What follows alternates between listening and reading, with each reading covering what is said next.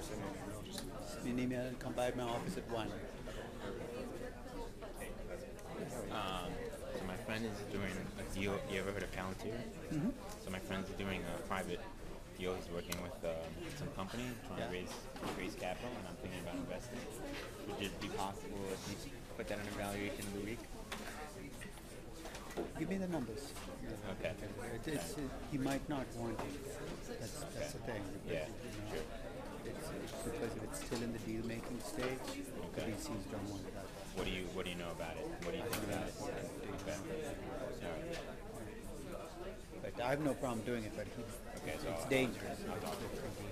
All right. Thank you.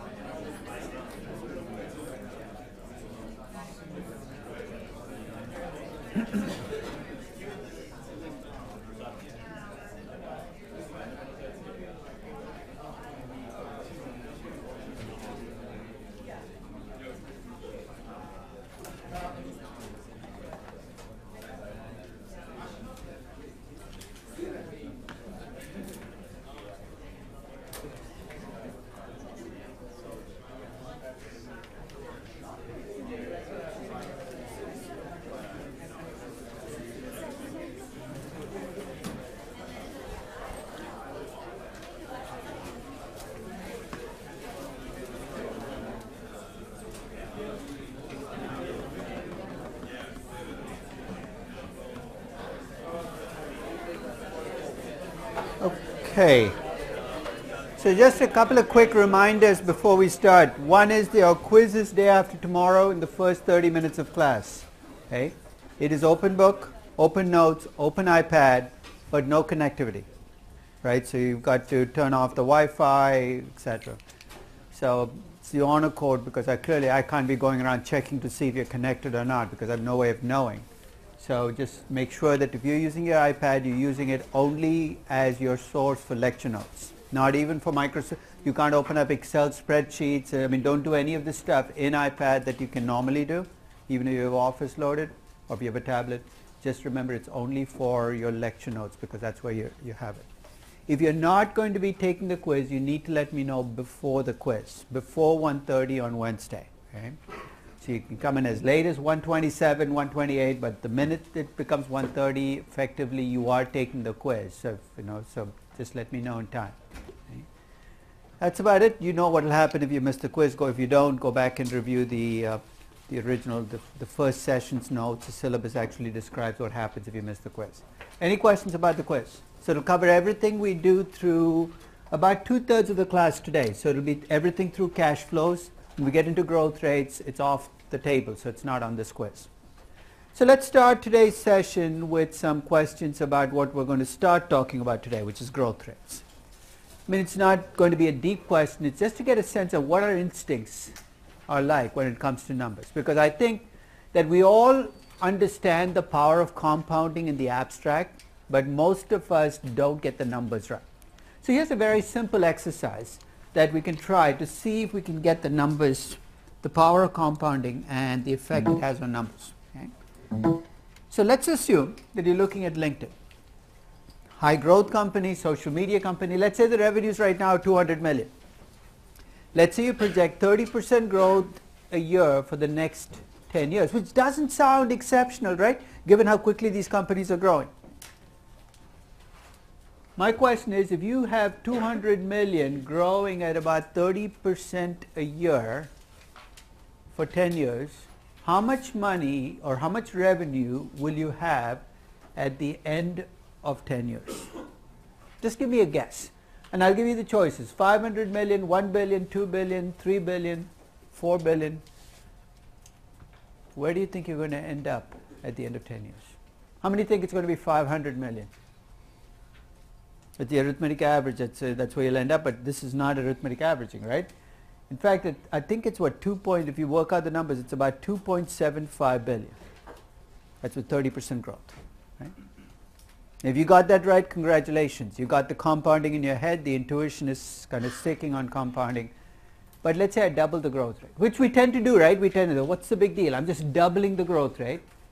What do you think will happen to the end number if I double the growth rate? It was about 3 billion with 30%. What do you think it's going to be? 60%. Higher than all. It's going to be about 18 or 20 billion dollars. And the reason I bring that home is while you're sitting there with a spreadsheet, it's easy to move numbers around.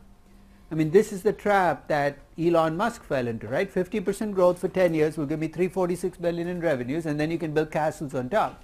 But 50% growth next year is easy. 50% growth in year 10 will mean you're adding the equivalent of the entire automobile market in the US that year to your company's revenues. That's why we have to be careful, because it's easy to get carried away on spreadsheets and tweak growth rates. Let's add 1% here, 2% here. What I'm suggesting is when you change the growth rate, check your end number, because that's going to sober you up when you see how much you will need in additional revenues to get that extra 1% of growth. Okay. One final point, I'm going to talk about analyst growth rates today as an alternative to using historical growth. Because you look at the past, you're getting a growth rate from the past. We're going to talk about analyst estimates of growth. And if you look at Yahoo Finance or Google Finance or any of the public sources, you'll often see an estimated growth for the next 5 years reported for your company, which comes from analysts. A consensus forecast. So let me ask you a question, because often these services are not very specific about what dimension or what measure that growth is in. I'm going to give you some choices. A growth rate in revenues, growth rate in operating income, growth rate in net income, growth rate in earnings per share, growth rate in any of the above, all of the above, none of the above. See my question? You see a growth rate in Yahoo Finance given for your next 5 years. What is it the growth rate in, Jordan? It is it's in fact, that's what IBES asked them to give you a growth rate in. I'll be quite honest. I've called equity research analysts and said, what is this growth rate in? I am amazed at how muddled the answers are. And that's a scary thought. When you don't know what you're estimating a growth rate in, how the heck am I going to use that growth rate in any other number? It is supposedly it's in earnings per share growth, and file that away, because if you're doing growth in revenues or growth in operating income, you can't just plug that number and move on.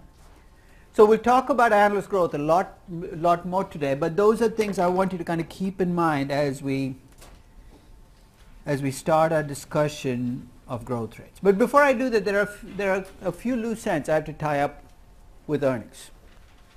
Last session I talked about adjusting earnings for leases and R&D, and I've been nagging you all week about doing the weekly challenge. Please do it, because if nothing else, it'll bring together the mechanics of capitalizing leases and capitalizing R&D. It's not difficult to do, but there are lots of moving pieces, and sometimes you can forget to move one piece. Okay? But there's one final thing about earnings that I want to kind of deal with. Remember that in each group, one of you has picked a money-losing company. So if you're the person who picked the money-losing company, just put up your hand. I want to ask you, so don't worry, I just want, because this section is for you. This is like a concert, right? This is for you. So this part, this particular slide is for you. The rest of you don't have to fade away, because you might have to do a money-losing company in the future. So you're sitting there, you have a money-losing company. Here's the fundamental problem you face. That negative in front is going to bother you. It's going to make life incredibly difficult. You've got to make it a positive. So to deal with money-losing companies, here's the first question you need an answer to, and it's going to sound incredibly stupid and simplistic, but here's the question I need the answer to. Why is your company losing money? You think that is obvious. It's because my expenses exceed my revenues. I know mechanically that's why it's happening. But the first step in dealing with money-losing companies is look at the cause for them. And I'll give you some choices. It could be that your company had some kind of a temporary problem last year. I'll give you an example. Every 5 or 6 years, Boeing reports a money-losing quarter or even a money-losing year. You know why? Every time it's a renegotiation with their union, it's almost like clockwork. The company will shut down. They'll shut the assembly plants down, which is incredibly expensive if you're Boeing to kind of restart them. And that'll add another couple of $1 billion to their expenses, so you get a problem that happens once in a while, but once the problem goes away, they're back to making money. In fact, that loss is temporary in the sense that they'll make up for it in the following quarter. So it could be a temporary problem.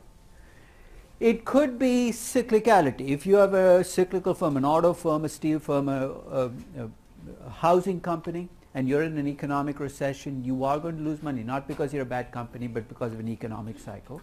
It could be that you're a young company. If you're valuing LinkedIn or you're valuing a really young growth company, it's entirely possible you're losing money because that's where you should be.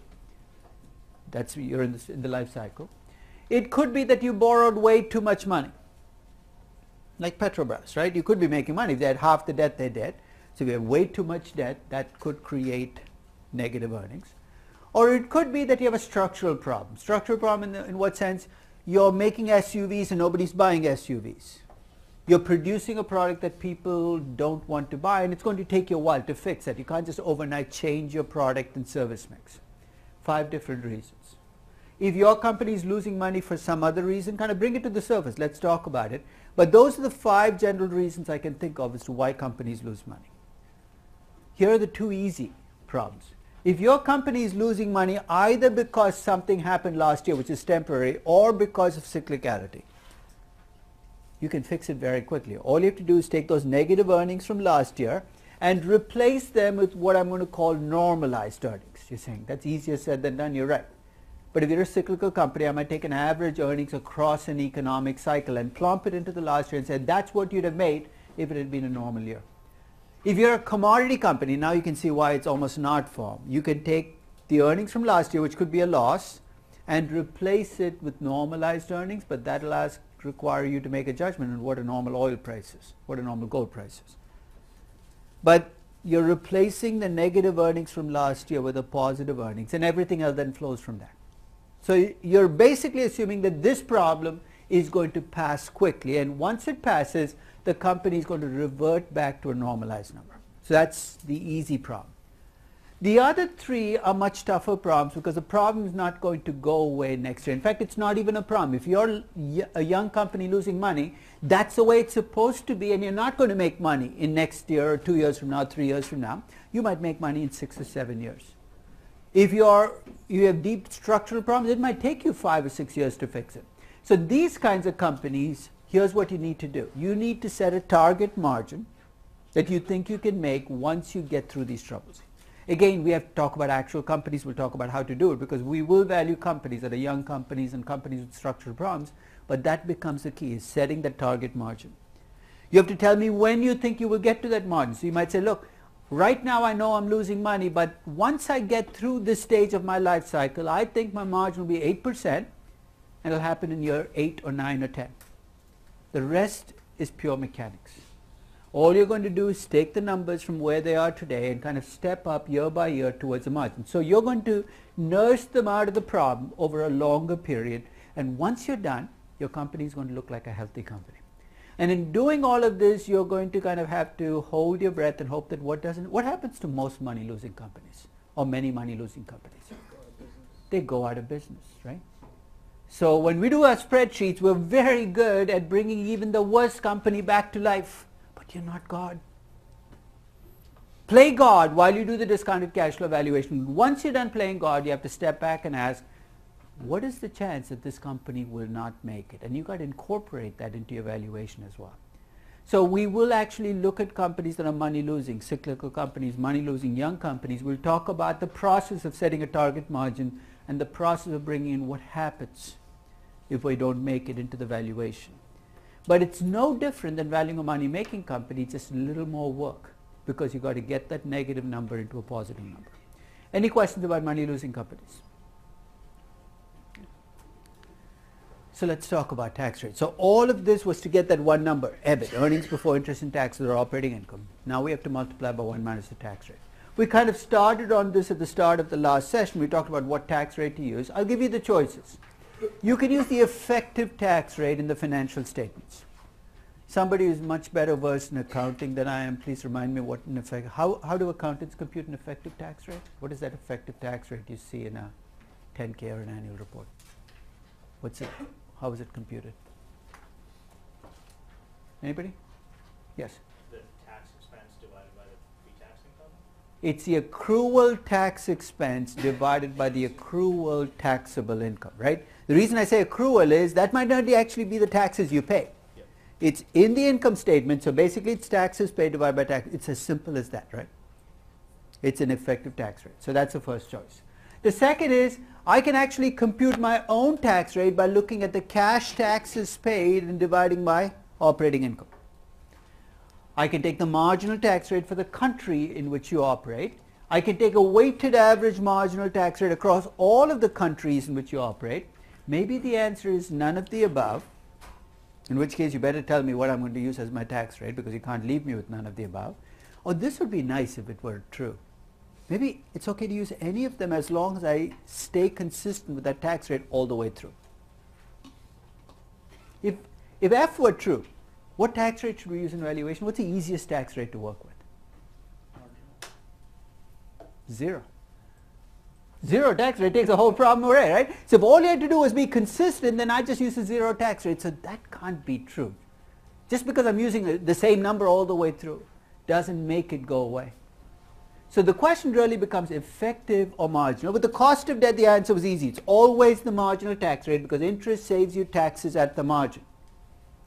With earnings, as I said at the start of the last session, because you're looking at all of the earnings and trying to compute the taxes you'd have paid across your income, a case can be made for using an effective tax rate, at least for the near term. It's a big choice because if I take Apple and use a marginal tax rate right from the front, I would reduce Apple's value by about $100 billion. Think about that, $100 billion. If I use the effective tax rate to begin with and push towards a marginal tax rate, I get back the $100 billion. So it's not a small decision. Because as I said, most US companies, the effective tax rate is lower than the marginal tax rate as to which one to use. I think a case can be made for using an effective tax rate, but here's where I pause. let's say the effective tax rate for a company is 20%. Marginal tax rate is 40%. I start the process of saying, hey, you're good at deferring taxes, so I'm going to let you have a 20% tax rate in year 1, and year 2, and year 3, and year 4. The further out I push this effective tax rate, the more troubled I get, because by doing this, what am I doing? I'm building up this huge deferred tax liability, right? And I'll be quite honest, that deferred tax thing on the balance sheet, I've never been able to understand what to do with deferred tax assets or deferred tax liabilities, because this is truly accounting fiction.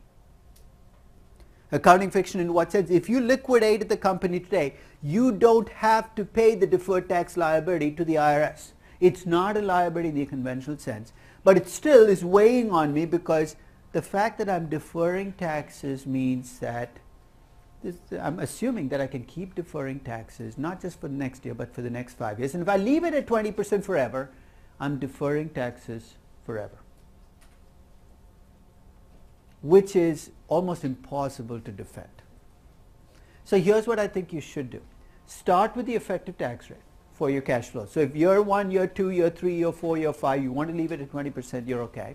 Starting in year 5, start moving that effective tax rate towards what you think is a much more viable long-term tax rate.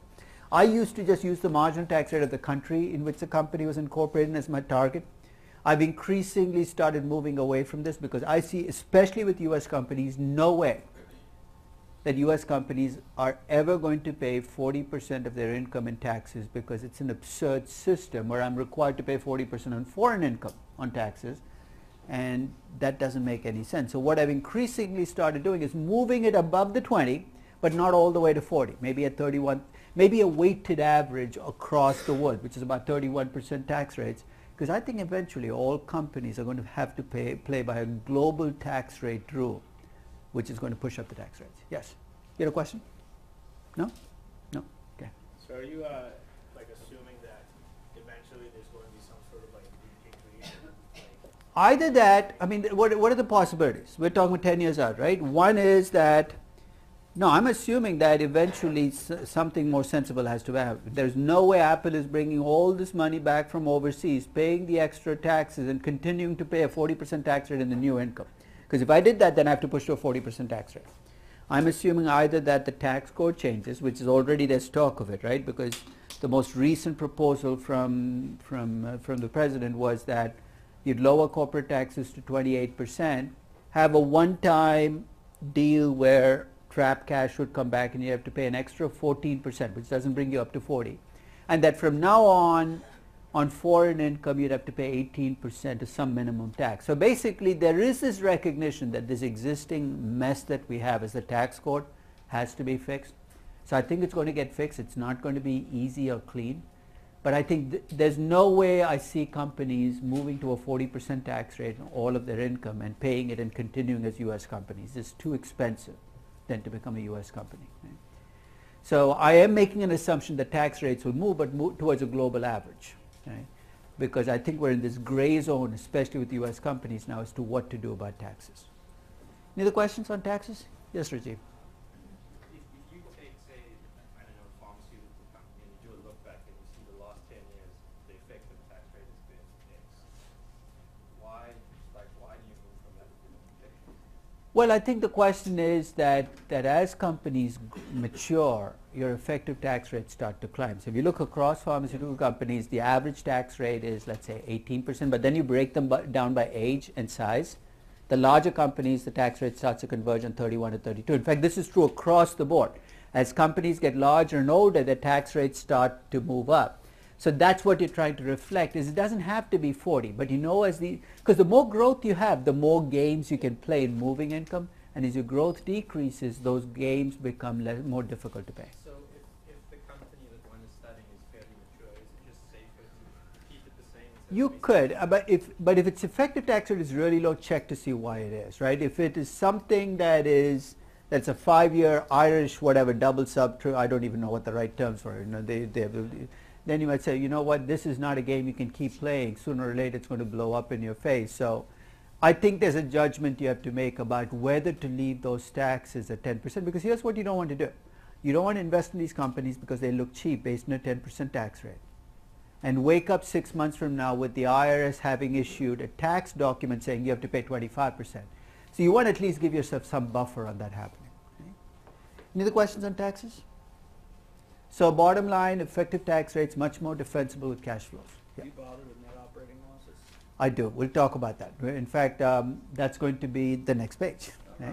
So let's talk about net operating losses. Across the world, there is a rule that if you lose money, while you cannot claim a tax saving in that year, you're allowed to carry those losses forward and claim them against income in future years.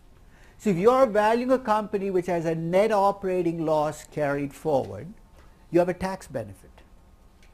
And the way most analysts value the tax benefit is extremely simplistic. They take the net operating loss and they multiply it by the marginal tax rate. So if you have a $2 billion NOL and a 40% tax rate, they take $2 billion times 40%. They'd say the benefit of it is $800 million. Let's see why that's not true. Let's assume you have a company with $1 billion in NOLs carried forward from previous years. Let's assume that this company is expected to make operating income of $500 million every year for the next 3 years. So here's all I need you to tell me. Given that NOL, what would I pay in taxes in years 1, 2, and 3? And what tax rate should I use both in my cash flow and in my cost of debt? Let's start in year 1. How much are you going to pay in taxes? You're going to pay 0 in taxes, and you're going to have $500 million to carry, because the $1 billion carries forward.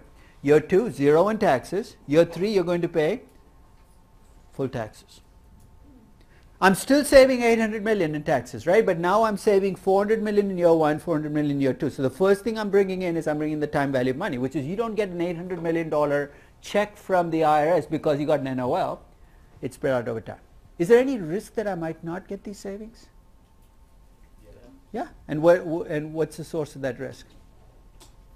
It's in whether I make the income, right? So when I discount back at the cost of capital, I'm reflecting 2 things. One is the time value of money. The other is, hey, I might not claim this tax saving in the first place. So my present value is going to be less than 800 million, and it's going to be a lot less if I have to wait longer and I'm a riskier company. In fact, what makes this, I think, dicey is if you have a money-losing company that's still losing money, you actually have to keep tabs, not just on the NOL you're coming in with.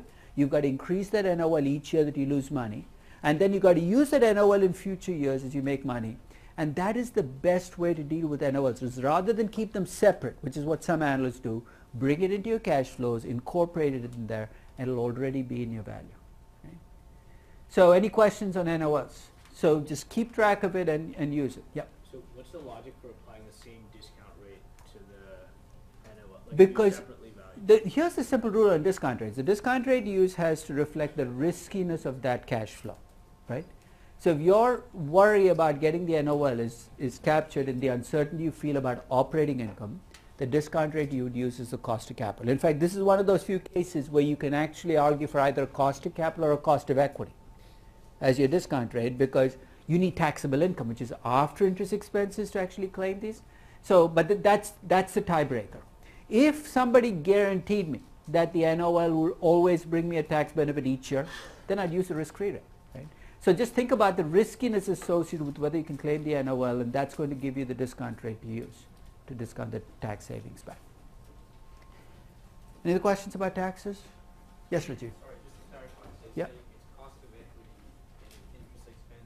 If you have a lot of interest expenses, that becomes exactly right, because then you have to worry about, will my equity income be high? And that's what worries me about these leverage transactions. Is you borrow a ton of money, you have this NOL in there, and you say, trust me, I'm going to make a lot of money on this. That's a lot of risk that I might not make the money, because if I never make taxable income, that NOL just becomes completely useless. So EBIT times 1 minus T. We're moving slowly, but we're moving methodically through the process. Next item is net capex, capital expenditures minus depreciation. Okay. Again, step back. What you're trying to estimate is how much you're putting into long-term assets in order to grow, which effectively means anytime you talk about net capex, that discussion has to be connected to your discussion about growth. What scares me in valuation are people who go into the capex depreciation line items and act like they're independent of the growth rate. Because in modeling, that can very easily happen. You can tweak capex, you can tweak depreciation, and before you know it, your company can be worth twice what you think it is. So if you're going to talk about net capex, step back and think about the connection to growth. High growth companies will generally need higher net capex than low growth companies. So if you have an exceptional company, this is one of the things I will check. When you send me remember your DCF is due later this month where I'll give you feedback. That's one of the things I check is if you have a high growth rate and your net capex is low or zero, I'm going to not say you're wrong, but I'll say, what's your story? What's so special about this company that's able to, and if you have a really good story, I'll say, okay, I get it. But the obligation shifts to you when you make an assumption of high growth with low net capex. But the way I've defined net capex is what you're putting into long-term assets in order to grow, right? So my definition of net capex cannot be based on accounting measures of capex and depreciation because they miss. And we talked about in the context of R&D yesterday, a lot of stuff that should be net capex. So when you ask me what the net capex for a firm is, I'll start with the statement of cash flows where I have the capex and depreciation, but I'm not going to stop there. If you have R&D expenses, I'm going to do what I did last session and capitalize the R&D, which effectively means my net capex will now be my original net capex plus R&D expenses minus the amortization. If you grow through acquisitions, I'm going to count those acquisitions as if they were capex.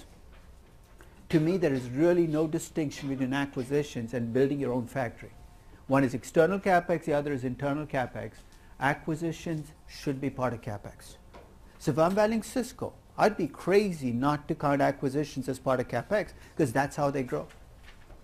And don't let people fool you by saying we paid with shares on our acquisition so it doesn't count, because again, all you've done is skipped a step, right? That cash, if you've taken the shares, issued to the market, taken the cash and bought the company, it would be so all acquisitions, cash as well as stock, should be counted as part of net capex. The one thing that's always messy about companies that grow through acquisitions is they're lumpy. Basically, they can have a big acquisition year and nothing. So you can be fooled if you look at just the most recent year.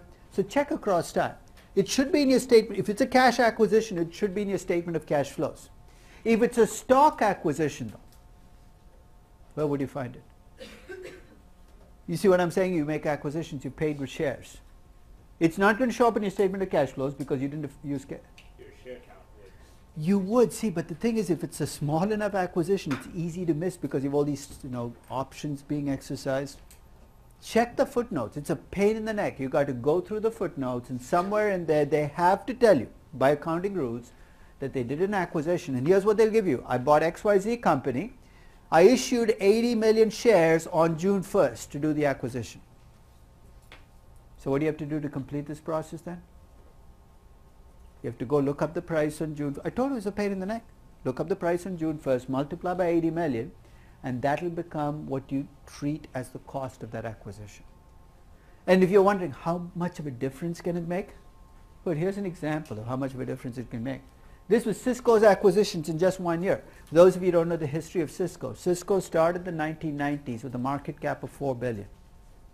In 1999, for a brief period, it had a market cap of over $400 billion. It was the largest market cap company in the world. In 1 decade, it went from $4 billion to $400+ billion. And it did it with a template of acquisitions. What Cisco did was it acquired young and promising technologies. It had a SWAT team, effectively, that would arrive at the company, and its job was to convert the technology into a commercial product, and it did it really well for a whole decade. So if you looked at Cisco's growth, you wouldn't have seen a lot of capex in the traditional sense, but it's in a lot of acquisitions. So this is just in 1 year. You're saying, what the heck is pooling and purchase? You know what that is? Accounting in the US used to be very dysfunctional when it came to acquisitions. There used to be 2 ways you could account for acquisitions. One is purchase accounting, which looks a lot like what we do today, which is if you pay more than the book value, you have to treat the difference as goodwill and show me the goodwill. The second is pooling, where you could buy another company, and even if you paid a huge premium, you wouldn't have to show it. But to do it, you had to qualify it, to use shares. You could not do, you had to jump through all kinds of hoops. But companies loved pooling because it meant that you could do big acquisitions and nobody supposedly would notice that you were doing it. So the pooling is, even though there are only 3 poolings, the biggest transaction for Cisco that year was a share-based acquisition. So those are the 3 big share-based acquisitions. The rest were cash. Collectively in this 1 year, Cisco had $2.5 billion in acquisitions. And when I did Cisco's net capex, here's what it looked like. The traditional accounting net capex was 98 million, capex minus depreciation. I capitalized R&D, which adds another $1 billion to the net capex. I added the acquisitions, and before you know it, 98 million has become 3.7 billion. In 1999, Cisco was incredibly active on the growth front. It spent a lot of money. That's neither good nor bad. I'm not punishing it. This is just the truth. When I value Cisco in 2000, I've got to factor this in to my estimates to come up with the valuation of Cisco.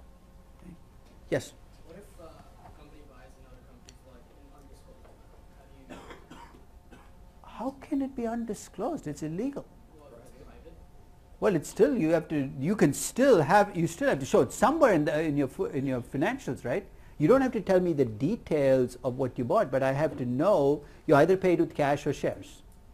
Right. Well, so I've seen a company where like it had a string of acquisitions, but they were all, what is it called, immaterial. But I think in aggregate they would be material, right? If it's like. Oh, they used an accounting loophole to get away with not telling you how much it was. That's trickery. I mean, I would not even touch a company like that. To be quite honest, if you can't tell me what it is, then I would be too nervous because I can't even value a company if you're not telling me what you're spending, right? Here's the other option though. When I count acquisitions as part of my net capex, am I punishing the company or rewarding the company? It depends, right? Because it goes into my reinvestment rate and I give them a higher growth rate because they do acquisitions. Here's my option. The company that refuses to do acquisitions, I can act like acquisitions are not happening. They'll give them a much lower reinvestment and a much lower growth rate. They're going to complain to me that they're growing a lot more. And I'll say, okay, you want me to put in the higher growth rate, I need to know what you're spending to do it. Right? So maybe the best way to do this is to smoke them out because what I cannot do is give them the benefits of acquisitions. It's a higher growth rate, but not put in the cost into the capex because then I'm getting the good stuff without paying the bad stuff. Yeah. What do you think about that approach, just in general, when you're looking at any company, Is instead it- of trying to like quantify it, how valuable acquisition?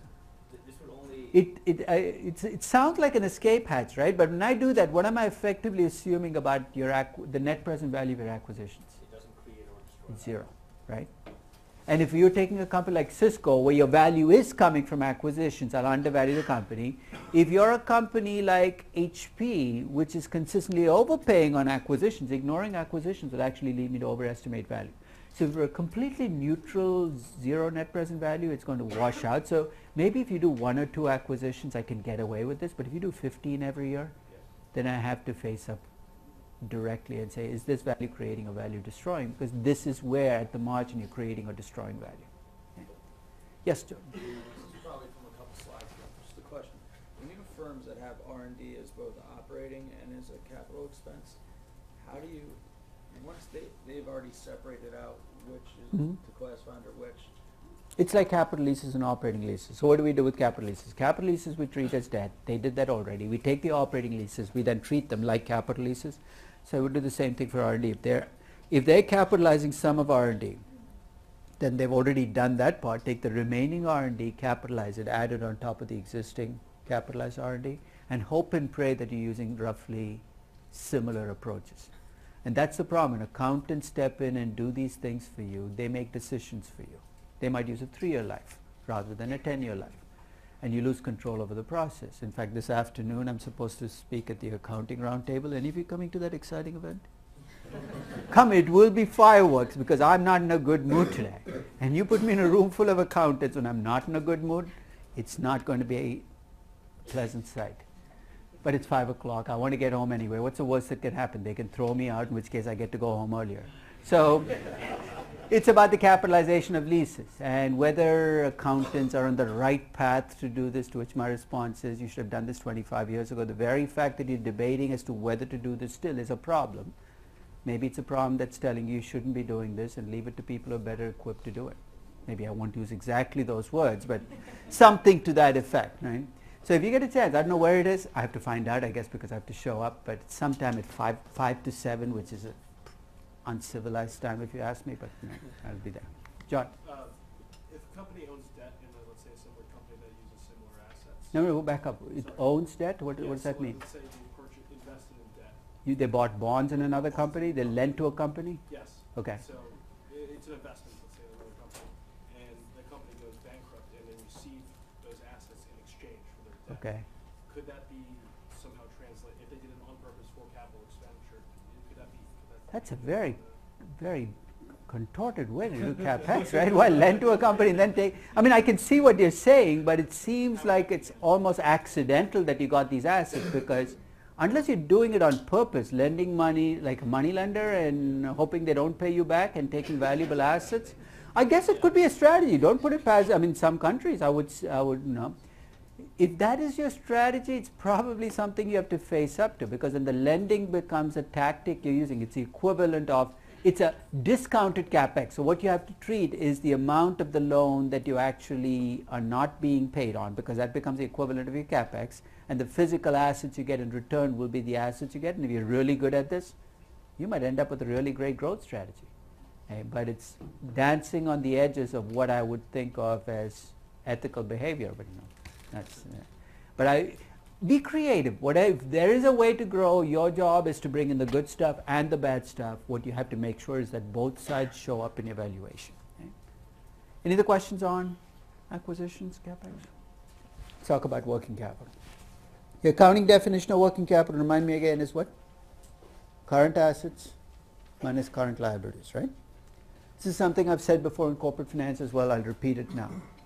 When we talk about working capital and valuation in corporate finance, our definition is different from the accounting definition. It's not current assets minus current liabilities. It's a difference between non-cash current assets and non-debt current liabilities. Let me explain. When you open up the current liabilities for a company, you'll see accounts payable, supplier credit, but you'll also see short-term debt, short-term portion of long-term debt. Take that out of the process. Saying, where is it going to go? It's going to go into debt in my cost of capital, because in my cost of capital I'm going to count all interest-bearing debt, short as well as long-term. I can't count it as part of working capital. So that's the rationale for stripping the debt out of the current liabilities. You can't have it in two places. Now let me talk about the cash, because this is more controversial. It's a big item. If I take Apple and I leave the cash in, think of how big the working capital is, right? It's huge. But if you step back and think about why we worry about inventory and accounts receivable, why we treat working capital as a drain on our cash, here's why. If you own a store and you go into the storeroom and it's filled to the top with inventory, why should it make you cringe? What's so bad about having a lot of inventory?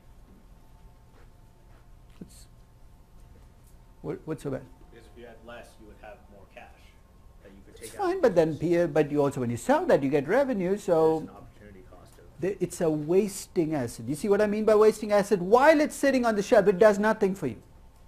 So inventory is a drain on cash because it's a wasting asset.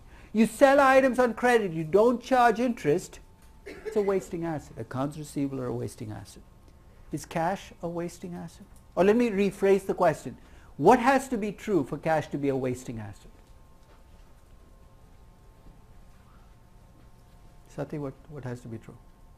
Yes, if you do an acquisition, Then the cash goes away. Then you wasted a wasting asset maybe, but while it's sitting there, if you have cash balance of 50, 80, 100 million or a billion, what has to be true for it? Yeah. If inflation is increasing and the value of your cash is declining, And how would that happen? Russia's No, but remember, that cash, is it sitting in, first let's be clear, when you see cash on a balance sheet, is it sitting as currency, or is it, where is it usually held? money markets and Commercial paper, something liquid and something. So if your interest rate covers the cash, so right now in Russia if you invest the cash, it's true inflation is high, but that short-term interest rate you get will have to reflect inflation. But the first thing that has to be true for cash to be a wasting asset, cannot be making a fair market rate of return. Right? You're saying, what's a fair market rate of return? Here's the question to ask. If you or I decided to invest our money in something liquid and riskless right now, what would we make? Answer that question, because go take a look at your portfolio, that money market portion that you've invested in a money market fund, see what you're making right now. If the company can make that money, cash is no longer a wasting asset. See how we've lowered the hurdle for cash? Because right now cash might be making only 0.3% for a company, but that's all everybody's making. And if you're in Denmark, you're saying, please God, let me make minus 0.4% and I'm okay. Because interest rates have actually gone negative there. So if cash is earning a fair market rate of return, it is no longer a wasting asset. And the bulk of the cash at most companies is earning a fair market rate of return. If it's not, that CFO deserves to be fired instantaneously. Because this is the easiest thing to do, right? Yes? I know accounting for financial firms is different, but if you're an investment bank and you have cash parked on your balance sheet, would that be considered a working capital? An investment bank with cash in its balance sheet, almost always that cash is working somewhere, right?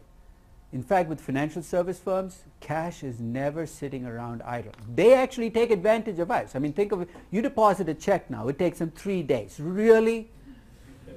3 days to credit me? That's how financial service firms have always played the float game, because they know that cash sitting as currency just destroys value. It used to be that manufacturing firms let financial firms exploit them with this, but manufacturing firms have learned to play the game, and there are more options now. You know that in the 1970s, companies could invest in banks, but banks had a cap on how much they could pay in interest rates to companies. You could invest 10 billion with a bank, and the bank was restricted from paying more than 4%. And banks loved this rule.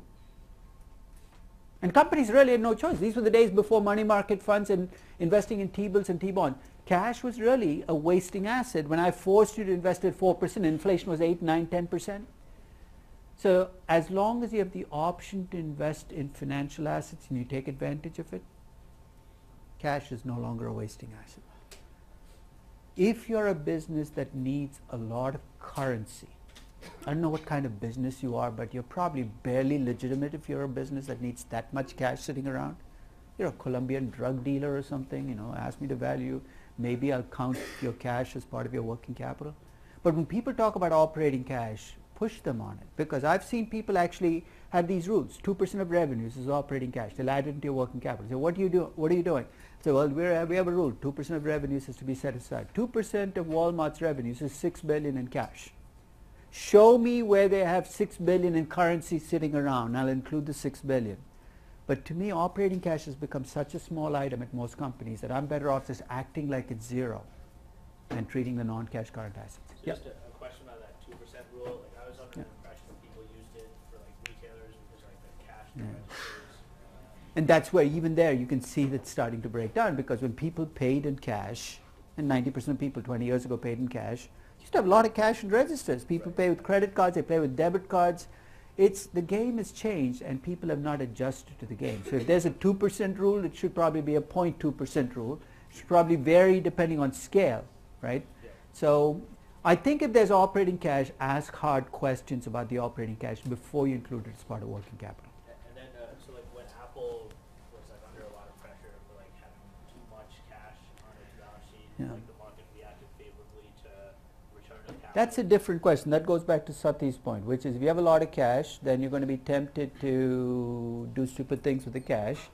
So investors heave a sigh of relief when you return the cash, saying, we'll come back and talk about that. Why it is greater in some companies at relief and why it's smaller in others. But just because Carl Icahn says you have too much cash doesn't necessarily mean you have too much cash, because that's what he says for every company, you have too much cash.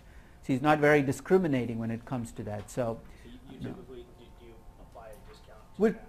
I don't, but we'll talk about when you might want to. I would not do it across the board because I think that's too much of a bludgeon. Okay? So working capital is non-cash current assets minus non-debt current liabilities. So you'd be ready to argue this out, right? So you are going to run into people say, why don't we include operating cash? I want you to be clear about what the arguments are, because it's not that you should include operating cash, but the onus is on the people who want to include operating cash to show you how much of the cash is wasting cash. Because then I will include it as part of all. So I don't have a problem with including cash if it in fact is wasting cash. So as a general proposition, when you start to look for this number for your company, recognize that changes in non-cash working capital are volatile. You can have a plus $1 billion, a minus $1 billion. So if you just base your cash flows on what the change in working capital was last year, strange things can happen to your cash flows. So here's my suggestion. when you want to estimate change in working capital, rather than looking at the change last year, here's what I'd like you to do instead. Compute your non-cash working capital as a percentage of revenues. Let's say it's 4% across time, so that you have these jumps up and down. Take the change in revenue next year that you projected for the company, take 4% of that number, treat that as the change in working capital. You see what this does? It kind of smooths out the cash with the working capital change, so you're not getting these big spikes and drops in the cash flows. In fact, what I tend to do is I have the industry average spreadsheet connected to my valuation. I go check to see what the non-cash working capital is as a percentage of revenues in that particular business, and check against my company to see if in fact my company is off the radar in terms of how much working capital it has. One final point, and you're going to see this with this particular example. So 3 companies that are actually valued as part of the first edition of Dark Side of Valuation in 2000. One is Amazon, Cisco, and Motorola. Amazon and Cisco both had negative non-cash working capitals, which means their current liabilities exceeded their current assets. And that opens up a problem. It opens up a problem because if you have non-cash working capital be a negative number, and you're growing and you let the non-cash working capital grow with the revenues, it's going to become more negative. Working capital becomes a source of cash. And there are some businesses where this is in fact true. There are businesses that collect tuition up front and then don't pay expenses till 3 months later. I won't name those businesses. The businesses that build off the fact that they get their cash paid first. And Amazon initially used to play this game really well, and it still tries, which is it got the stuff from you and I first, and then it paid the publishers 2 or 3 months later. And they were okay with it because it was a small online business and they wanted to be on there. So Amazon had negative non-cash working capital, but in a sector where most other companies had much larger non-cash working capital needs. Retailers in general tend to have.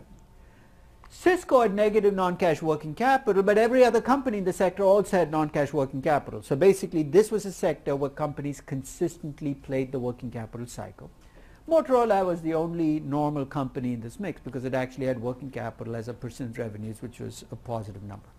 So Motorola, I basically ended up using working capital as a percent of revenues in the most recent year in my projections.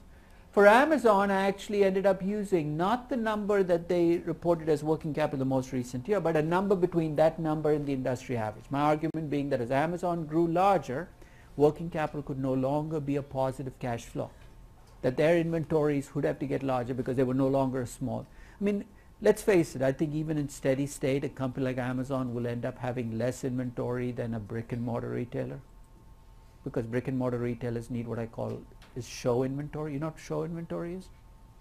You go into a bookstore, a brick and mortar bookstore, what do you see? You see that whole stack of Harry Potter books in the middle, which is the only thing that people come in for. Then you have this entire stack after stack of, but nobody seems to be going to the philosophy section, the valuation section, I mean all those sections of the bookstore. But they have to keep books there because that's what bookstores are supposed to do. Amazon doesn't care. If everybody's buying just Harry Potter books, that's all they keep. You want that valuation book, they'll say, we'll get it written, maybe printed 2 weeks from now, and we'll get it to you in 6 months. And you say, I'm not buying this. I don't care because most people are buying the Harry Potter books anyway. So their inventory will always be a little lower than a typical retailer. So that was my rationale for leaving it at 3%. Jordan? Do you ever project that individual working capital lines by like days after? Never. I have never, ever. Did everybody get Jordan's question? You've seen the accounting breakdown of working capital, right? Accounts receivable, inventory, accounts payable, deferred taxes. Don't waste your time trying to forecast. Unless you have some special power to tell me how many days of receivables you see in this company for the next 30 years, why are you wasting your time? When in doubt, aggregate. And I'm always in doubt with working capital. So I always treat the entire number because it's never been worth it to me. If you're doing short-term financial plans, then you might do days of receivables because you care. You're doing a valuation, this is noise you're throwing in for no reason at all. So I must never break it down. Yes, sir. Let's say you have a company, I'm sorry, Yeah, I no. but like Jose Bank before they got acquired by Men's Warehouse, their days inventory outstanding was like skyrocketing up to, they were up to like 200 days at some point. That's a bad flag, right? See, it's one of those accounting flags. That's really very little to do with working capital. It suggests to me that there's something fundamentally wrong with the operating business model for the company. So there's no harm looking at that number and saying, hey, what's going on in the company? But it's really less about valuation and more about asking fundamental questions about, hey, what's this business model? Are they giving stuff away up front, hoping to collect later on? Is that what's going on? So I think it's more a signal that you should be careful about the value you attach to the company. Right? Yes, John. How about companies, let's say, that have higher peak working capital requirements for different quarters? It's okay, just average it out. As I said, you're doing a financial plan, you care about the fact that the fourth quarter working capital spiked and the second quarter was low.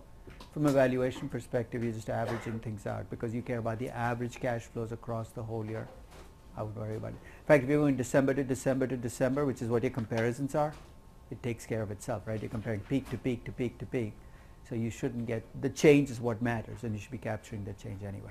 Yeah? Can you explain again why you can't have changes in working capital as a cash inflow forever? You can, but it's got to be a very unique business model, right? So in a sense, Just guess like NYU, no matter how much it I'll, grows.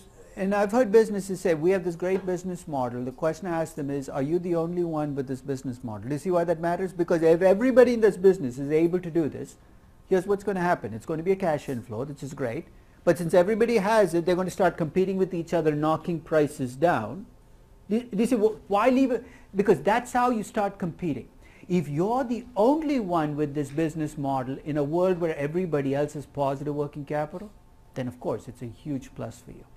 But if you're negative working capital company in a sector where everybody has negative working capital, what's going to effectively happen is the fact that you have this positive cash flow cycle is going to mean that people are going to start competing on some other dimension. Okay, so Right? I guess this is like you're basically saying there's no like free lunch here. There's no free lunch because I can't increase the value of every company in a sector because it has this great working capital, because if everybody has it, then it's like nobody has it. Okay, I mean, I can, like a simple counter example would be just like if I'm running a personal like tutoring service, Right. if I'm going to always be paid upfront and then provide my services, and And let's say you get into a comparative marketplace where everybody's able to do it. So everybody does a tutoring service, is able to collect the money first, invest it in a bank account, earn 3% while money. You're going to start building it in, right? So one of the things you might start doing is cutting the prices you charge per hour for tutoring services, Right. or Yeah. charge. So do you it's see what? already built in. Like, Well, if it's already built in, your margin should be lower. So it's already built into. So the question is, if this is the start of the game or the end of the game. If this is a game that's already matured, then the prices might already reflect it. Yep. I have no problem giving you a positive cash flow then from that business. Now let's complete the process. All of this is to get a free cash flow to the firm. Let's go from free cash flow to the firm to free cash flow to equity. If you're an equity investor in a company, the only cash flow you ever get from the company is dividends. So the basis for the dividend discount model is everything else is illusion. Why are you wasting your time on illusions? Let's focus on what companies actually pay out. I have some sympathy for that. But implicit there seems to be the assumption that focusing on dividends is always more conservative than focusing on cash flows.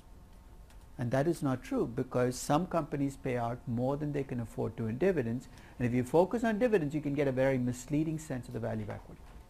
So even if you're a true believer in the dividend discount model, my strong suggestion to you is that you check the numbers first. Check the cash flows to see if this company can afford to pay out what it can in dividends. And that's the basis for why I compute my potential dividend. Is we know companies don't pay out what they can afford to in dividends. It's not a residual cash flow. Look to see what they could have paid out. So I have this measure that for potential dividend, but before I talk about it, let me give you some things I've seen thrown around there as potential dividends that should not be used as potential dividends. I've seen people discount earnings as potential dividends. It's a very deceptive argument, which is, hey, the company could have paid out its earnings as dividends. Is that true? Sure, it could have paid out. But if they did pay out their earnings as dividends, then you can't grow. So the minute you assume growth, then you can no longer assume that earnings are cash flows. One of the stupidest books ever written was this book called Dow 36,000. It was written at the height of the dot-com boom by Glassman and Hassett, two economists, and that's actually a cautionary note on why economists should not write books on valuation. So actually this is the basis for how they came up with the Dow 36,000. They assumed that earnings get paid out as cash flow. So that was their starting assumption. They assumed that earnings would grow 3% a year forever. So they're assuming earnings get paid out as dividends, earnings go 3%. And to top it all off, they said in the long term, stocks have always beaten bonds. They looked at the US market history, and that, so long term is over 40-year period. So therefore, stocks are risk-free. We should use the T-bond rate as our cost of equity. So let's bring these all together. You're paying out your entire earnings as dividends. You're growing 3% a year. You're treating cash flows to equity as risk-free. My question is, why did you end up at only 36,000? I would have got like infinity, right? But the problem here is not with the earnings assumption, right? If you assumed earnings are going to be paid out as dividends, the only growth rate that's consistent with that is a zero growth rate. You cannot have a positive growth rate. So when I look for potential dividends, I'm looking to see what's left over after every conceivable need has been met. And here's another distinction that I see people make. People draw this distinction between what they call maintenance capex and growth capex, which is fine. I understand. Maintenance capex is to maintain your existing assets. Growth capex gives you future growth. And if it makes your valuation more, if you get more traction by doing it, all the more power to you. But if you put in growth into a company, then neither of these capexes is discretionary because you need the growth capex to grow. So my definition of free cash flow to equity is I start with the net income. I subtract out all capex, not just the maintenance capex, all capex. I net depreciation out because depreciation is a cash inflow to me. I subtract out the change in non-cash working capital, defined exactly the way I defined it for free cash for the firm. And if I have to make debt payments, those are cash outflows. But if I raise new debt, it's cash inflow. So think like the owner with a checkbook in front of you. Every time cash leaves the firm for capex, working capital, debt payments, you have a cash outflow. Every time cash comes into the firm, it's a cash inflow. At the end of the period, what you're left with in the till, after you've met every conceivable need, I'm going to call my free cash flow to equity. It's free because it's after taxes, after reinvestment needs, after debt payments. It's a cash flow because I've added back depreciation, and it's to equity because it's after debt payments. Jordan? You would only include the debt issues if it's for general corporate purposes, though. If it's special purpose debt, then it's not actually a cash inflow to shareholders. Well, if it's special purpose going towards a particular joint, if it's a mortgage and that asset is being used for put your headquarters building in, technically it's part of your operations as well. So the fact that it's going into a building in which your employees work doesn't mean it's any less part of operations than if it's debt going into a factory. You can ask, were those people doing anything? Should I fire them all? That's a different question about whether that, but I think if you start drawing the line between what is operating debt and what is non-operating debt, it's a very dangerous game to play. The way it's going to show up is you're taking a lot of debt for non-operating purposes, your return on capital is going to plummet. So again, this is neither good nor bad. I'm just counting the debt in as part of your cash flow to equity, but your return on equity is imploding on the other side. You could end up with a really bad value for your company, even though you're pulling in debt each year.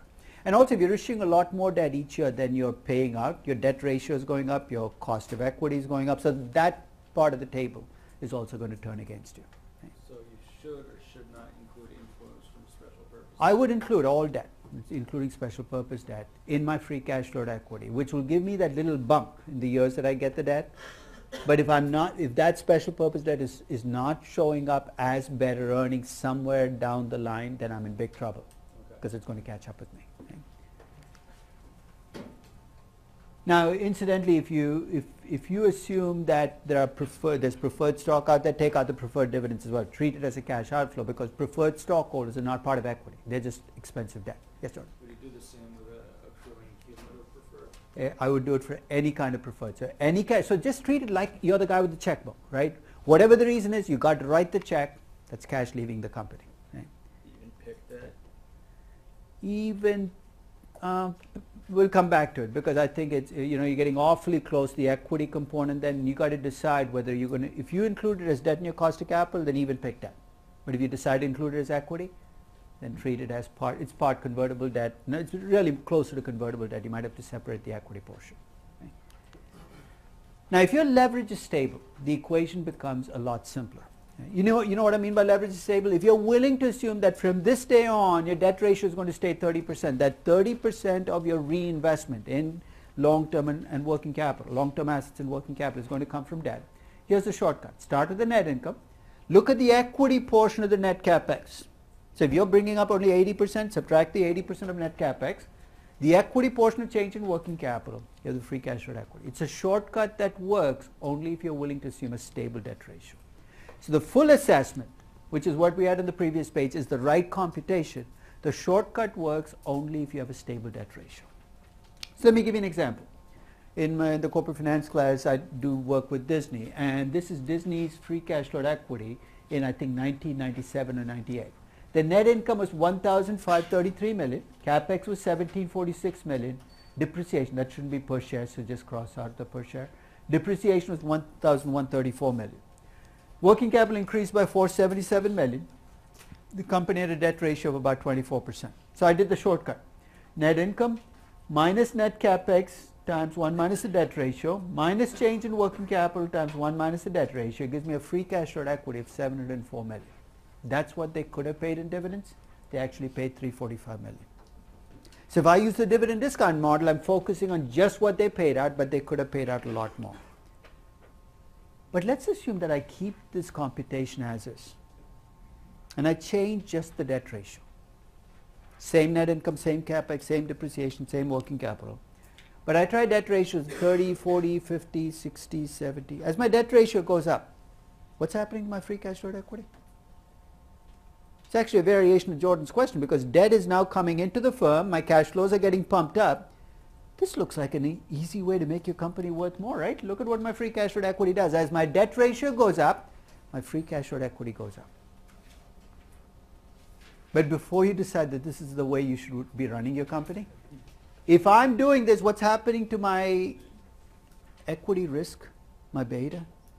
It's also going up, and that's the advantage of bottom-up betas, is there's my beta and cost of equity going up as well.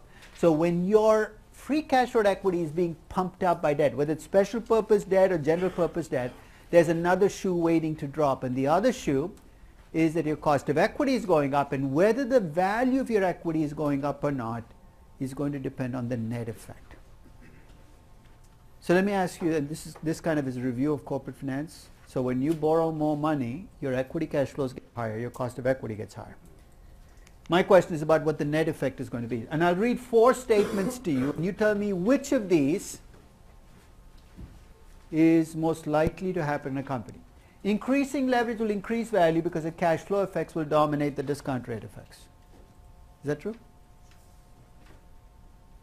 If that were true, every company should be at 99.99% debt, right? It could be that increasing leverage will always decrease value because the risk effect will be greater than the cash flow effect, in which case every company will be paying off debt and going to 0%. How about this one? Increasing leverage will not affect value because the risk effect will exactly offset the cash flow effect. Does that sound familiar? We gave this, that particular, we called, there was a theorem in corporate finance that is, which was? This is the Miller-Modigliani theorem. In the Miller-Modigliani theorem, the two effects exactly offset. And actually the reality we have to face in valuation is any of those 3 can happen for a particular firm on a particular debt ratio. There's no way you can tell me ahead of the fact. And that's something you will have to look at in your company. Will increasing debt help me? It depends. It depends on whether the company is under-levered, correctly levered, or over-levered already, because that's what's going to drive this particular choice. So you mark on that page, because that's what we're going to do for the quiz, is through the cash flows. So now you can fade out if you want. Right? Because I'm going to start on growth at least, and I want to talk a little bit about the first 2 approaches of estimating growth. One is to look backwards. The second is to look at analysts. Let's start with what should be easy. If I asked you what the historical growth in your company is, you know why you can never answer that question? What have I not told you? So what? Over what time period? What else? In what measure? Revenues, earnings, operating income, net income, earnings per share.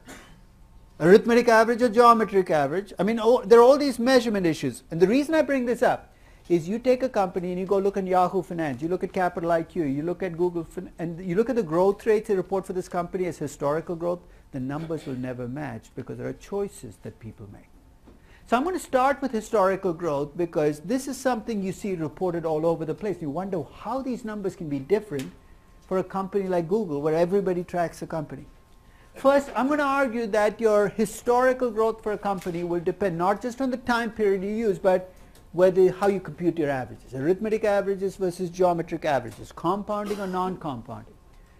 It also will run into some issues when you have companies that go from negative earnings to positive earnings. If it sounds mysterious, you're going to see in a minute why growth rates become so much messier when you go from negative to positive. So let's start with the arithmetic and geometric average question. I took Motorola, one of the companies I valued in the 2000 dark side evaluation. I took 6 years of data on revenues, EBITDA, and EBIT. In fact, in the book I also did net income and earnings per share, 2 more columns, but I couldn't fit them in there. I computed the arithmetic average growth and the geometric average growth in each one. Remember, the arithmetic average growth, you just take the numbers, divide by 5. The geometric average growth, you look at the compounded average. You look at revenues. The numbers are very close, right? 7.08% arithmetic average, 6.82% geometric average. You look at EBITDA. The numbers are starting to diverge. Arithmetic average is about 10.39%, 10.89%. The geometric average is about half that number. When you look at EBIT, the numbers are really starting to diverge. 42.5% growth in operating income in arithmetic average terms, 4.3% in geometric averages. One of these numbers must be lying, right? They can't both be right. And the easiest way to break the tie is ask yourself, what did I actually see happening in this company? You started with what, $2.6 billion in operating income in 94. You ended with $3.2 billion. Even if I took the entire change, that's about what, 25% growth over 5 years? How the heck do you end up with this 42.45% growth? And the answer is, when you do arithmetic averages, you're effectively missing the process by which earnings change over time. And you know what the driver is? See the standard deviation? The higher the standard deviation in a series, the greater the difference will be between arithmetic and geometric averages. That's why earnings per share will be even larger than for operating income. Technology companies, will you see much bigger differences than for utilities. The more volatile a series, the less you should trust arithmetic averages. Okay. So first rule, if you're going to look at historical growth rate, is make sure you're using geometric averages. You see, how will I know if I'm looking at Yahoo Finance? Don't use Yahoo Finance to get a growth rate. You can do this yourself. All you need are 2 numbers. Earnings this year, earnings 6 years ago. You're done. You put in an Excel spreadsheet, you should be able to compute your own growth rates. Don't trust services to provide you with growth rates. Who knows what they actually do to come up with these numbers? Second, the question of negative earnings. It's very troublesome, and you can see why. Let's assume that you took Time Warner, for instance, 96 to 97. In 1996, Time Warner's earnings per share was minus 0.05, minus 5 cents. In 97, the earnings was 25 cents. So it went from minus 5 cents to plus 25 cents. First, before you even give me a number, is this a good year or a bad year when you went from minus 5 cents to plus 25? Looked like you moved in the right direction, right? If you compute a growth rate for this year using just the standard equation for growth, you know what you're going to end up with as your growth rate? What's the standard equation for growth? You take the change in earnings, which in this case was 30 cents, and you divide by what? The earnings in the previous year, which was minus 5 cents, which gives you a growth rate of minus 600%. So if you did this in an Excel spreadsheet and you weren't watching, the growth rate that's going to come out at you is minus 600%. Now, one fix for that is you can look at the minus and say, that's what's troubling me, put a line in the other direction, make it a plus. And you can give it a math look and say, I use the absolute value rather than the actual value. You got away with it. No? The other is, what's the source of the problem? The denominator is negative, right? If I'd used this year's earnings as the denominator, I'd have got a 120% growth rate. The reason I bring all these numbers is I've seen people do all of these. Just change the negative to a positive because they don't like the sign. Change the denominator to the higher of the 2 numbers because it will hopefully give them a number. But why are you doing all of this? Because you want to get a measure of growth you can use for the future, right? I don't care about 97 growth. Why am I losing so much sleep over it? So here's the quick answer when you run into this kind of issue. If you have this much trouble figuring out what the growth rate was last year, don't use it in your future forecasts. Just let it go. You don't need a historical growth rate. But that's something that I've seen people contort themselves, run regressions, or put in all kinds of stuff to come up with a number when in fact that number is close to useless. So watch out for arithmetic and geometric averages. Watch out for negative to positive negative. Rajiv. Why are you doing this on a per share basis? What is the effect? You could do this on an aggregate basis. I'll tell you why people do it on a per share basis. Because so much evaluation, you buy a share of a stock. So if a company is growing by buying back shares, your argument is I'm still getting the growth in earnings by holding on to the shares. I've got to give myself the reward. Right? So if you, but I share your worries, because on a per share basis, companies can look a lot better than in an aggregate basis. And especially if you have a lot of options and the number of units can shift on you, you're probably safer doing everything on an aggregate basis. But everything I said will apply even on an aggregate basis. You go negative earnings to positive earnings. The problem exists whether you do it on a per share or on an aggregate basis. Yeah. Because if I just want to test Yeah. this, if you assume that you hold on to the shares through like Buybacks. buyback cycle, would you not have to put the share buyback cost in your reinvestment? Sort of a Here's a simple rule with cash flows. Cash flows going to or from equity investors will not show up in your free cash flow equity. So if you pay a dividend, we don't show it as a negative cash flow. A buyback is a because it's a return of cash. So if you're doing free cash flow equity on an aggregate basis, that's what you have to. So it will not show up in your cash flows, but it will show up potentially in your declining number of shares, and you own a bigger share of the company. That's what effectively is happening, is you get a bigger slice of the company because of the buybacks. Last point about growth. Yeah. This actually is a reinforcement of what we talked about in terms of compounding. You guys have probably heard of Callaway Golf. They made the Big Bertha Golf Club, huge hit in the 1990s. Right? This is actually what their actual net profit did in that first part of the 1990s. Went from 1.8 million to 122.3 million, giving them a compounded average growth rate, geometric average of 102% a year. So let's say you're the equity research analyst sitting there with Callaway Golf. 1997, you look at the past, you see 102% growth. You decide to apply it for the next 5 years. It's so easy, just put it in the spreadsheet. Just to see what happens, I put in 102% growth rate each year. This is what the net income looks like 5 years from now. 4.113 billion. I'm not sure what that means, but that effectively means that even people who don't play golf will have to buy 3 Big Bertha golf clubs and put it in their closet to beat each other up. Right? Because it's a silly example, but it kind of brings home the danger of taking historical growth rates and just projecting them out into the future. And it happens all the time with modeling, because that's exactly what modeling is, right? Taking historical growth rates, pump it into the future. Just watch the numbers, because scaling up is going to be difficult to do, especially as you get bigger in the company. Any sell-side equity research analysts in this? It's Jordan's one. So don't take this personally. Jordan's really not a typical sell-side equity research analyst, so he's not going to take it personally. But if you were a sell-side equity research analyst in a previous lifetime, I have some mean things to say about you. Right? If you think about what sell-side equity research analysts do, the bulk of their time goes into their earnings per share number. And much as they buy and the sell recommendation, it's projecting next quarter's earnings, next year's earnings. It's a per share. It's entirely a per share game. Right? Everything is done on a per share basis. Right? And much of it is near term. So you think about the millions of dollars we spend on analysts and how much time they spend forecasting earnings. I think it's reasonable that we assume that they must do this pretty well, right? So the first question I want to ask is, are analysts' forecasts of earnings growth much better than what you'd get by just taking mechanical models and pumping them through? You know what I mean by mechanical models? Just take a time series of earnings per share, project it out. How much better are analysts forecasting those numbers, or how much are we paying for this improvement in forecast? So to answer this, here's what I did. I went back and looked at a few studies. Some of these are really old, but you can get more updated studies. And I'll give you the good news if you're an analyst first.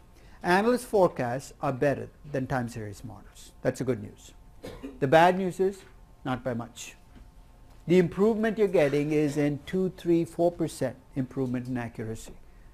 So analysts spend a lot of time forecasting earnings, but most of the improvement is in the near term. In other words, next quarter's earnings, they get a margin advantage. You start pushing out 1 year, 5 years out, even that advantage dissipates. They tend to be much better at forecasting, and this is, I think, ironic. They tend to be much better at forecasting at bigger firms than at smaller firms. Don't ask me why that happens. I'd have expected the reverse. And finally, they tend to be much better at forecasting in the industry-wide level than at individual companies. So once in a while, I end up in front of an audience of just sell-side analysts, and when I show this, they're not happy. And their reaction is, you're looking at all of the analysts, and there are a lot of bad analysts. None of them are in this room, but there are a lot of bad analysts outside. You should focus on the very best analysts. In the sell-side community, you know who the very best analysts are, right? They actually get this attached to their name after they get this title. Every year, they have these, the institutional investor has this team of what are called all-America analysts. So basically what they do is go sector by sector, picking, I'm going to say best, but I'm going to put the best in quotes, the best analysts within each sector. So these are the best of the best. And in fact, if you're an equity research analyst and you become an all-America analyst, you are golden. You just got this bonus of a few million, you've made your human capital has just gone up. So the question then becomes, maybe if we focus on those analysts, they should be better forecasters than this motley crew of all analysts, right? So here's what I did. I went and looked at studies of just all-America analysts to see if they were picked as all-America analysts because they were better than the rest. And I found something very strange. If you look at the analysts who get picked for the all-America analysts, they're actually a little worse than the typical analysts in forecasting earnings in the year before they get chosen. And then they get chosen and something magical happens.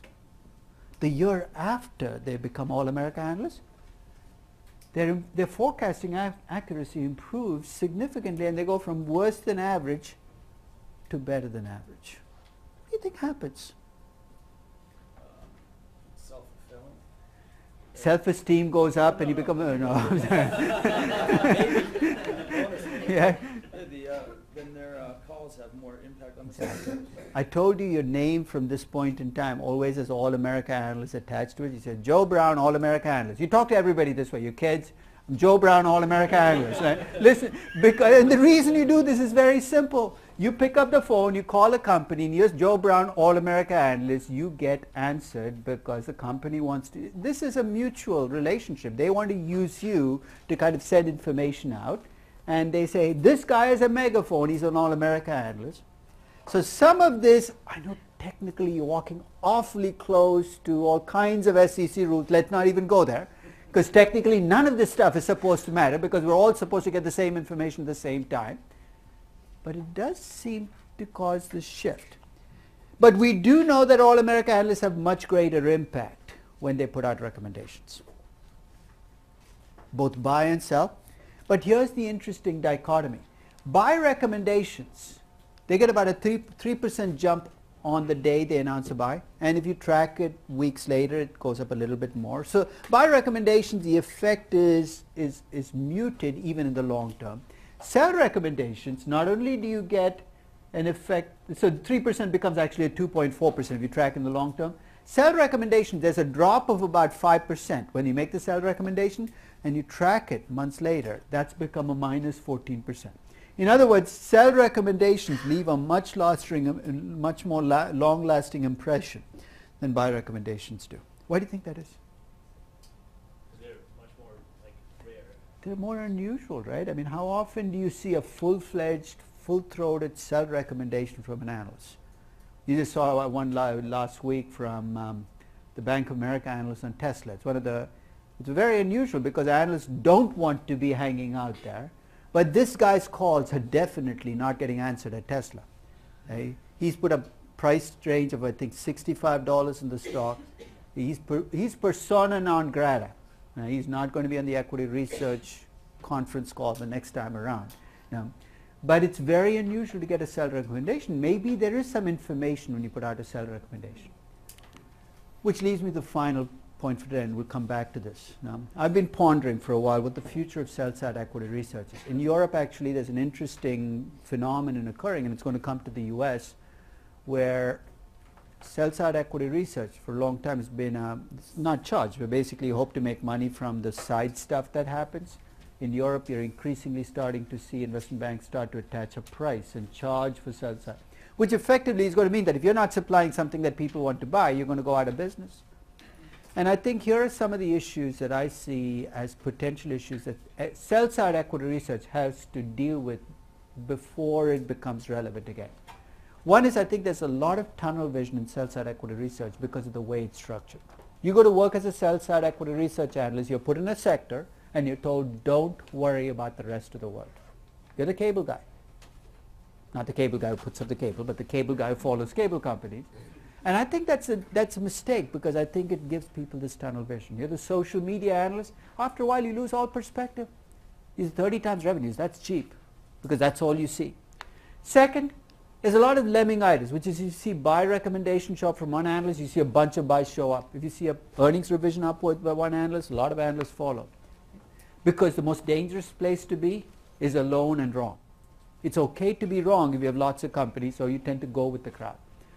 Third is, and I've mentioned this, is a version of Stockholm Syndrome, which is you forget after a while that you're the equity research analyst and you're supposed to be asking tough questions to the companies you follow.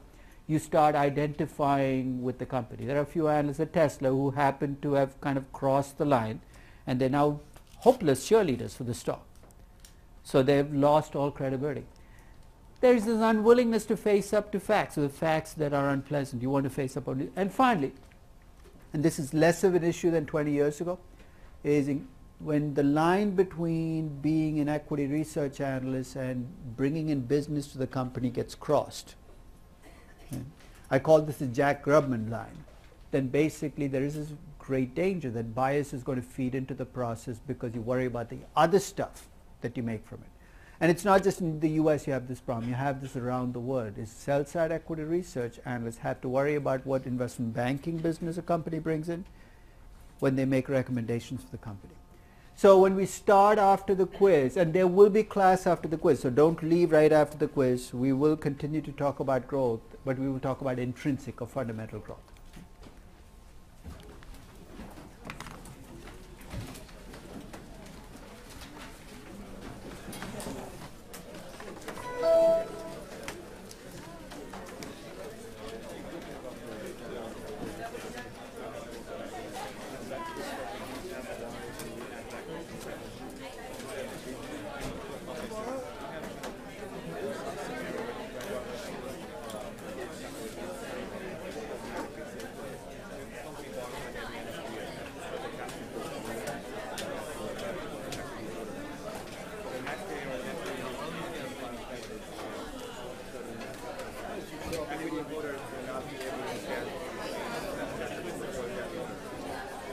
That's the second variation. The problem is borrowing money from the core. It's going to show up at a higher cost.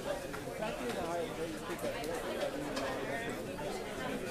So you start to get discounts and appropriate discounts. If you borrow a lot of money and push it to the point of bank, your discount rate is going to be the value of your equity will actually get lower. Even though just because the cash flow is higher, doesn't mean the value of your equity. But theoretically, if I use this calculation, I can kind of borrow money where I cannot afford to pump up.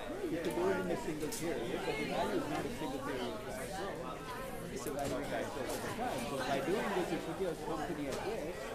The way it's going to show up is I'll have only 1 year of cash flow and then the game ends. And that will show up in the business impact report. Here, the growth rate, you're saying that it's Million per share, but they don't think through it. but it's supposed to be. But why can't it be revenues or Because they don't have a question.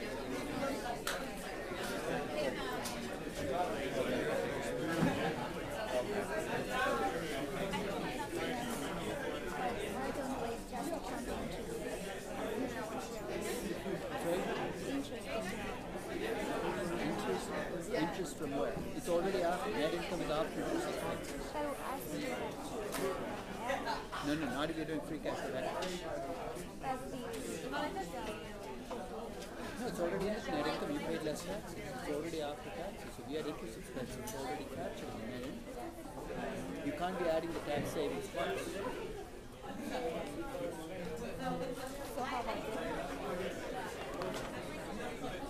That's a pre-debt cash flow.